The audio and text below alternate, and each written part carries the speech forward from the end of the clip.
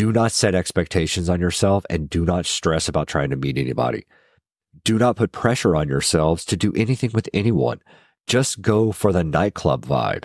Dance, maybe have sex with each other and call it a night. With any lifestyle event, anything you're doing, walking in with super high expectations, y'all, is a recipe for disaster.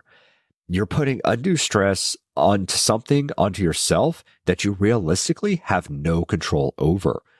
Go in with no expectations besides having a good time with your spouse. Another potential source of stress could be the worry that people will not be respectful. Like you and your husband are going to be swarmed by 100 horny swingers and you're going to have to go full on zombie apocalypse mode to fight off all the savages.